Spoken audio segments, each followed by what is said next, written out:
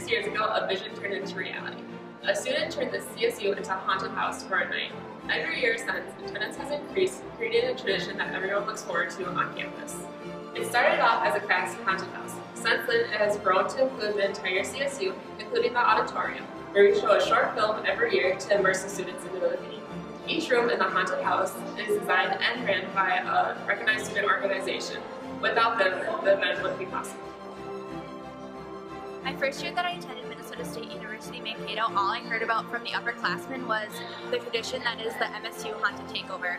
I couldn't wait to attend it for myself, and I waited almost 2 hours to get in. My second year, I was able to participate in the Haunted Takeover through a registered student organization that I'm in. The buzz that the Haunted Takeover creates on campus definitely shows for the long-standing tradition of the Haunted Takeover here at Minnesota State University Mankato. We work hard to make the students feel welcome, whether that is attending or participating in the event. Every year, the students look forward to hearing the theme for the Haunted Takeover. The buzz seems to build each year. When it comes to releasing the theme for the Haunted Takeover, we like to think of innovative ways that draw students into the event.